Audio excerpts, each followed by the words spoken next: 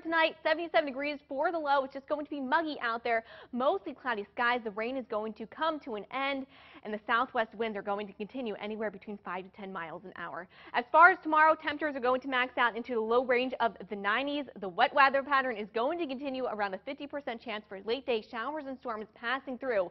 So keep those umbrellas packed in the bag. You're definitely going to need them for the upcoming work week. The tropics, the Atlantic Basin at least, remains quiet on this Sunday evening, and the boating forecast looking pretty good for tomorrow afternoon. Expect 2 to 3 foot seas and a light chop on the inland waterways. Here is South Florida's most accurate 7-day forecast. Rain chances in the mix through the upcoming work week. Finally, drier conditions expected by next weekend as temperatures continue in the low 90s. Tiffany.